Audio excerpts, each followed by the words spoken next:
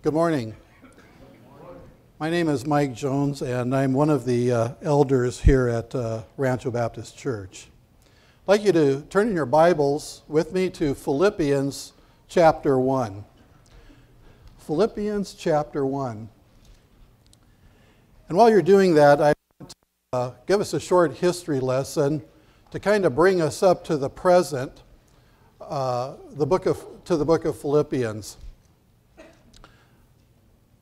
On Paul's second missionary journey, he and Silas sent out to travel across Asia Minor. Along the way, they picked up Timothy, and they traveled north, made their way, touching in different cities and ministering and leading people to the Lord. He worked his way north, and he was trying to move up into the area of Bithynia, which is at the top of the map.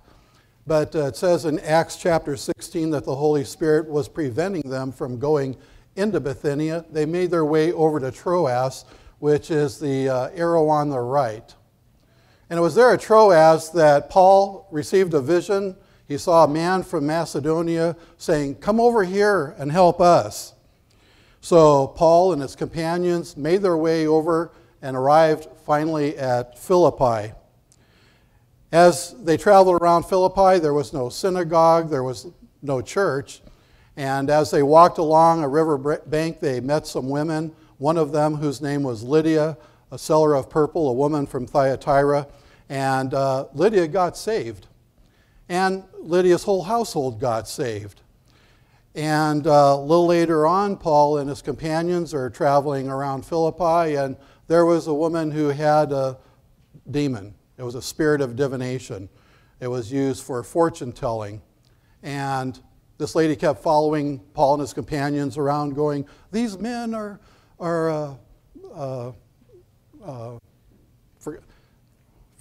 got it wrong, are men of the Most High God." And she kept annoying them, and finally Paul turned around and rebuked the spirit. This lady was delivered of the demon, and along with that, she was a slave of a guy, and so he's losing all his profits because the money he made from her divination was gone. He caused a great riot in the city of Philippi, and Paul and his companions, Paul and Silas, are arrested. They're put into jail, and in the middle of the night, they're singing that old Gaither song, "I Believe Something Good Is About to Happen." I don't know if that was the song, but they were singing and making melody to the Lord, and there was an earthquake. The prison doors popped open, the stocks fell off, and the jailer, his job was to protect the prisoners, keep them from escaping. And to let them escape, he would have paid for that with his life. And Paul and Silas shouted, "Hey, we're still here. Don't harm yourself. You're okay." And the Philippian jailer came to know the Lord. A church was planted in Philippi. And the events that happened here developed a special relationship between the Philippian believers and Paul. On his third missionary journey, Paul also visited a couple of times, going back and forth through Philippians. Now we're 11 years later. Paul is in Rome, and he's writing this letter to the Philippians from a prison cell. He's just received a gift, a monetary gift, from the Philippian church that was delivered through a man named Epaphroditus. This morning we want to see the example of a church that's committed to Jesus Christ and committed to each other. First of all, we want to look at the example of Paul's praise for the Philippians. Let's look at verses 1 through 4. Paul and Timothy, bondservants of Christ Jesus, to all the saints in Christ Jesus who are in Philippi, including the overseers and deacons. Grace to you and peace from God our Father and the Lord Jesus Christ. I thank my God in all my remembrance of you, always offering prayer with joy in my every prayer for you all. When Paul prayed for the Philippians, it was with joy because he had very positive memories of his experience with them. His heart was filled with praise and thanksgiving for the special relationship that they had. It was a relationship that had stood the test of time. 11 years had gone by, and this is really an example of a genuine relationship. I asked the Pathfinder Sunday School class, what is it that makes relationships lasting? And these were some of the characteristics they said make for lasting relationships. Accepting each other. Non-judgmental. Wow, ouch. Have any of you heard of the 4 spiritual laws? God loves you, has a wonderful plan for your life. Remember the 4 spiritual laws? There's a 5th one. God loves you and everyone else has a plan for your life. You know, we can become judgmental. We slip into that from time to time. It drives wedges into relationships. It divides people. It divides churches. They also said transparency was important. People who are not hypocritical, they're able to share their heart openly and share with one another. Loving one another, that true agape Christian love, that was one of the things that helped enduring relationships. Giving and sharing, honesty, loving the Lord and wanting to put Him first in everything. You know, that's especially true not only in the church but in our marriages. A Christian marriage is 2 people who are first of all committed to Jesus Christ and then they're committed to each other. And when they cease being committed to Jesus Christ, then selfishness pops in, division pops in, they start wrangling and sparks fly. They say marriages are made in heaven, but so are thunder and lightning. When Paul thought about the church at Philippi, it was with praise and joy. And I believe what gave him the most joy is found in verse 1. He writes to the people who are serving Jesus Christ, the saints and the church leadership. Do you see that? Paul could look back and when he arrived the first time, there was no church. Now he could look back and see a church that was thriving and committed to Jesus Christ and committed to getting the gospel out. The church at Philippi wasn't without its problems. If you read through the rest of the book, you'll see that they had some problems. But it was a thriving church. The people were committed to Jesus Christ, and they were committed to each other, and they were committed to spreading the gospel. And then the next example we see is Paul's partnership with the Philippians. In verse 5, Paul talks about their participation with him from the very first day until the present time. This was a partnership that had evolved over a period of time. He could look back and remember the hospitality of Lydia and her family when they stayed with her. And more than once, this church had helped meet the needs of Paul. I just want to read, and you can just stay where you're at in chapter 1, but in chapter 4, Paul says, "Nevertheless, you have done well to share with me in my affliction, and you yourselves also know, Philippians, that at the first preaching of the gospel, after I departed from Macedonia, no church shared with me in the matter of giving and receiving, but you alone.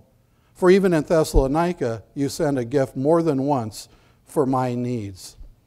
This church was committed to supporting Paul and helping him proclaim the gospel.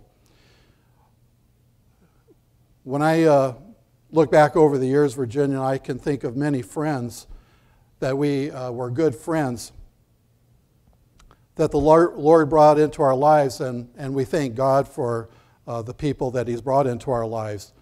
People who led us to Christ. And then when we walked away from the Lord, other friends that brought us back to Christ. There were a number of friends that supported us when we went to Bible college. We had been living on the Oregon coast, and people in our church had been encouraging me to prepare for the ministry. I had looked into various Bible colleges, and I'm also working in a small hardware store on the Oregon coast, not really making a lot of money. I've got a wife and 3 kids, and I can't figure out any way that I can afford to go to a Bible college. And I was meeting with our pastor. We were accountability partners.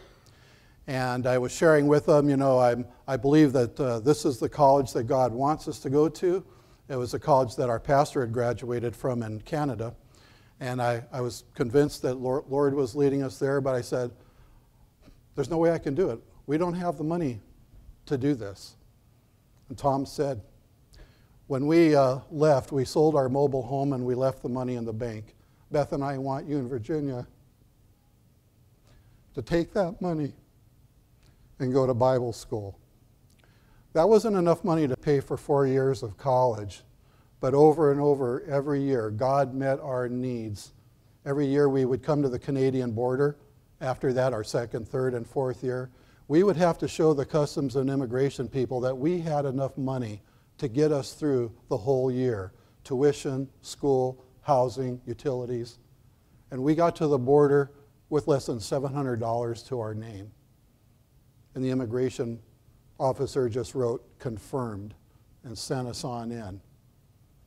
I thank God for the partnerships that He's brought into our life and the people that He's brought into our life, and that I had the joy of being able to pastor 2 churches up in Canada after I graduated. And I think we should remember that when you put your money on the offering plate, we're in partnership with a lot of people.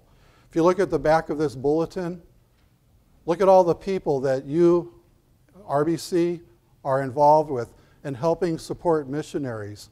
You know, a lot of churches have a general fund, like the offering that we take at the end of the service, but then they have another whole campaign just to raise money for missionaries, and there's usually thermometers on the wall, and they sing There's a Story to Tell to the Nations, and there's a whole missions emphasis week, and they try to raise this money. But part of our general fund goes to supporting the people that we're in partnership with, and that includes our pastors and staff here at the church. And by doing this, we enable these people to focus on spreading the gospel because they don't have to be worried about trying to make ends meet. And so just like the Philippians, we're in a partnership through our giving with the missionaries and other people that we support. And then we want to look at Paul's promise to the Philippians. Look at verse 6. Now, you probably have this verse underlined in your Bible, or you've memorized it. And the verse says, He who began a good work in you will what? Are you not sure? Well, He's going to perfect it until the day of Christ Jesus, or He's going to bring it to completion.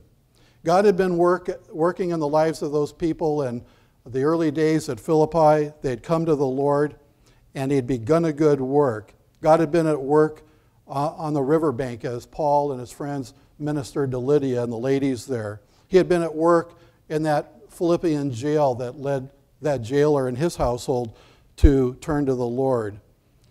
And the work that had begun in their lives was the work of salvation. And Paul says here, his promise is that God's going to bring that to completion. God does a work of grace in our lives, and He sees to it that we are going to continue and that salvation is going to remain efficacious until the day that He returns and we appear in His presence. And we need a promise like this because Satan gets us tripped up, or we trip ourselves up by some of the choices we make, and we can feel that it's over, that God's finished with us, that we can no longer be useful to God. But you see, what Philippians 1:6 is telling us is that God keeps us on a path so that one day we are going to stand in His presence.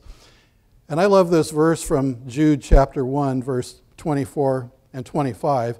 It says, Now to Him who is able to keep you from stumbling and to make you stand in the presence of His glory, blameless, with great joy, to the only God, our Savior, through Jesus Christ our Lord, be glory, majesty, dominion, and authority before all time and forevermore. When God saved you, He saved you for all eternity. And everyone who's been truly born again, regenerated by the Holy Spirit, will persevere until the end. In John chapter 6, Jesus said, For I have come down from heaven not to do my own will, but the will of Him who sent me. This is the will of Him who sent me, that all that He has given me, I lose nothing, but raise it up on the last day. Do you think it's possible that Jesus is not going to fulfill the will of the Father? Stan, where are you? Is it possible that Jesus is not going to fulfill the will of the Father? No.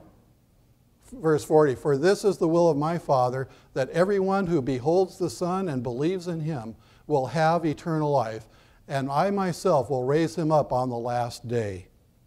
And Jesus also said, my sheep hear my voice, and I know them, and they follow me. And I will give eternal life to them. And they shall, what? Never perish. And no one will snatch them out of my hand. My Father who has given them to me is greater than all, and no one is able to snatch them out of the Father's hand. And we sang earlier, Christ will hold me fast. And that was the promise to the Philippians.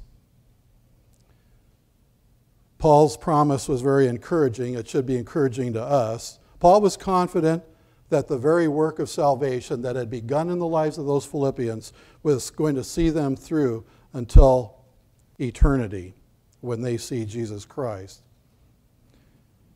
And then we want to see the example of Paul's passion for the Philippians. Look at verses 7 and 8. For it is only right for me to feel this way about you all because I have you in my heart, since both in my imprisonment and the defense and confirmation of the gospel, you are all partakers of grace with me. For God is my witness how I long for you with all the affection of Jesus Christ, or Christ Jesus. Paul was able to feel this way about the Philippians because he had them in his heart. He and they were united in Christ. In other words, Paul was saying, you Philippians are one with me. And I know it. I feel it. I know it by experience. And even though you're miles away, I have you in my heart. Now, Paul's in prison. He's in Rome. He got lonely. It's not, he probably had visitors from time to time, but even though he had this relationship with the Philippians, it was, they were miles away. He didn't have Skype or FaceTime. He couldn't pull out a smartphone out of his toga and connect with people. And so, but he had them where it really mattered, and that was, they were in his heart. He was passionate about their relationship. In fact, verse 8, when it talks about the affection that he had for them, it comes from a Greek word which means from the innermost parts of their being, his being. It could refer to a person's liver or their heart or their lungs. It speaks of the very core of the people. And the love of Christ poured through Paul and out into the lives of the Philippians. Now, was Paul ever finally reunited with the Philippians? Well, as far as I know, that happened in eternity. And that is the same hope that you and I have if we never see our Christian friends or relatives in this world. And then we want to see Paul's prayer for the Philippians in verses 9 through 11.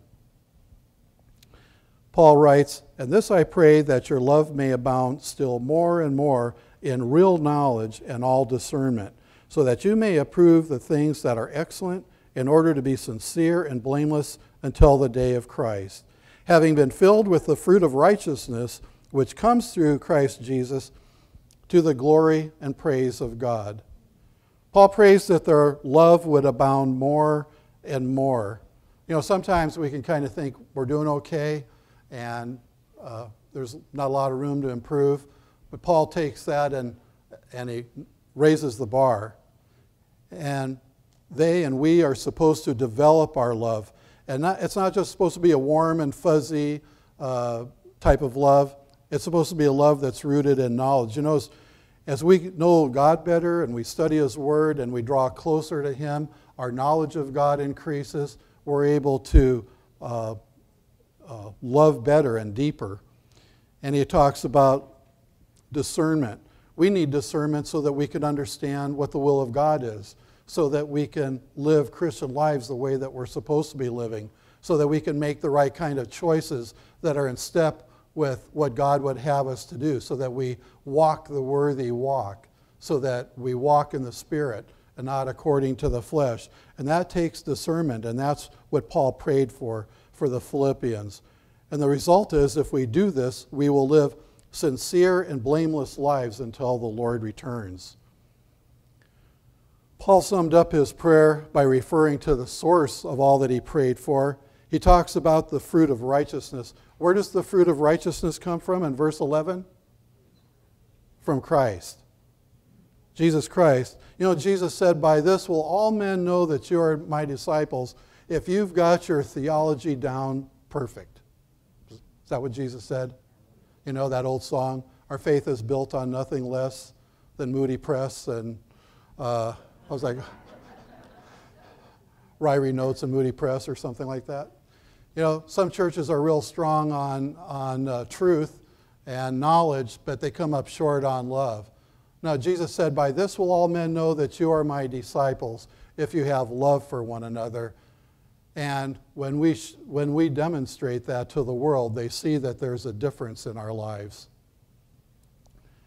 What the church really needs today, and one of the greatest needs, is for the church to be able to demonstrate the love that Paul was praying for. And you know, Satan tries to get us sidetracked. He'll drive little wedges between people if they're not walking in the Spirit. If you read in Galatians, it talks about the fruit of the deeds of the flesh, and there's divisiveness and factions and strife. When that's going on, folks, that's the work of the enemy. That's the work of our flesh. We're supposed to be living by the Spirit, and we're supposed to demonstrate God's love. But Satan is going to try to drive wedges in relationships. He'll do things to try to trip you up in your walk. And his end game is he would just like to get us distracted so that we forget the mission, our own personal mission, to reach a lost world, but also the mission of our church. But if we're committed to Jesus Christ and we're committed to each other, then we're going to glorify God by making disciples who love God, who love each other, and who live to reach the world for Christ. Let's pray. Heavenly Father, we thank you for people that you've brought into our lives. Some of them right here, other friends and close people that we have who maybe live miles away. We thank you for enriching our lives and blessing us through the relationships of people that you've brought into our lives. Help us to be the kind of people that develop relationships that are strong and sincere and genuine. And help us most of all to work on our relationship with you so that as we do that, we'll be stronger and we'll be able to let that permeate out to the people that we come into contact with. We thank you for your word. Help us to apply it to our lives. We ask in Jesus' name, amen. Thank you, Mike. Ushers, come. We're going to receive our offering.